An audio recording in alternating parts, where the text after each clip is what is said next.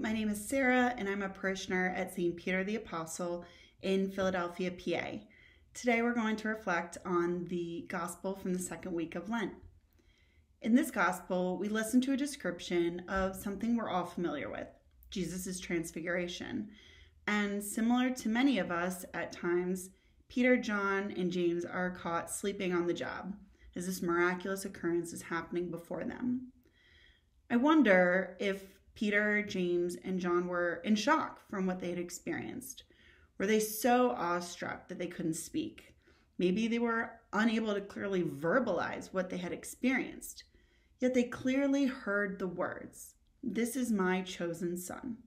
Listen to him." What is the significance of this mysterious appearance? Peter, James, and John were asleep when this transpired, but upon awakening, they discovered the transfiguration of Jesus along with Moses and Elijah. How much of God's own glory do we miss because we're asleep spiritually? The unexamined life can keep us from being spiritually awake.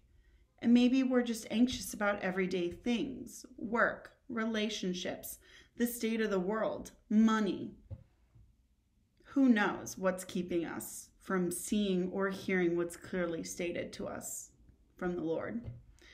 So this gospel begs the question, are you awake?